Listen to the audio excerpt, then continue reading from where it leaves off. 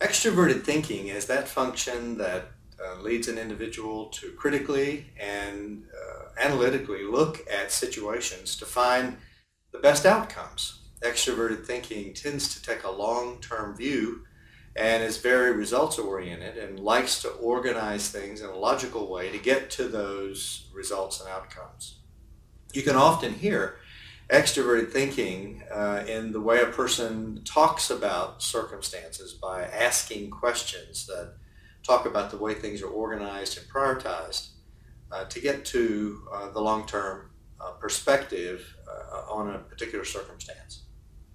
Extroverted thinking as a function enables us to logically look at challenges and think about the best outcome for all involved.